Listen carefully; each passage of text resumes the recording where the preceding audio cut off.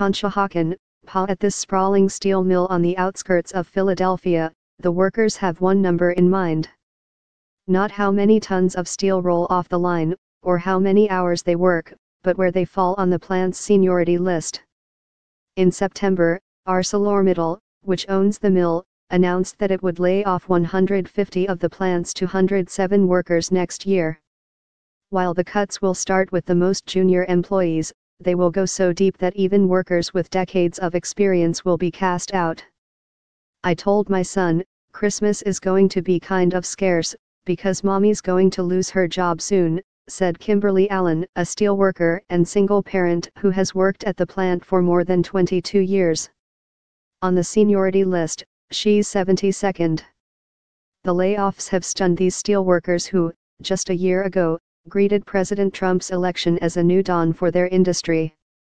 Mr. Trump pledged to build roads and bridges, strengthen Buy America provisions, protect factories from unfair imports and revive industry, especially steel.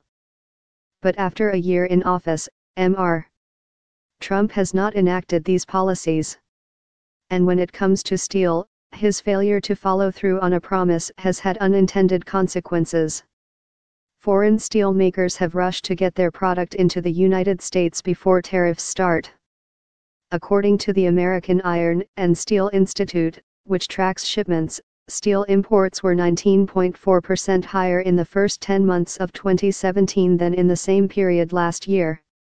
That surge of imports has hurt American steel makers, which were already struggling against a glut of cheap Chinese steel.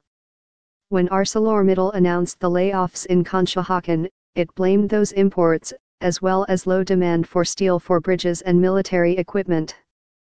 James Rockhaus, a spokesman for the Commerce Department, said the administration was aware of the plight of American steel workers and will continue working to halt unfair trade practices that harm our economy and kill American jobs. In 2008, before the financial crisis struck, the plant ran around the clock. Now, the mill coughs to life just 5 days a week, for 8 hours at a time.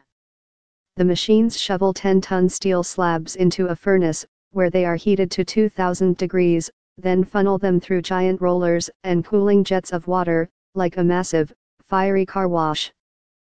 The plant's specialty is ultra-strong, military-grade steel, something that Eric Smith, a former Army paratrooper who has worked at the plant for over 30 years, prides himself on.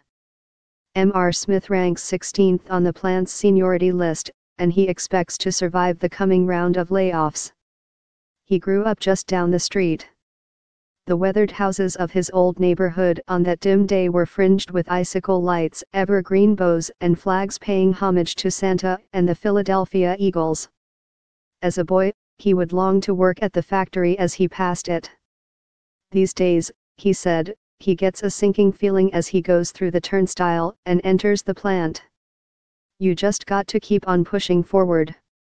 It is sad that Christmas time is coming around, he said.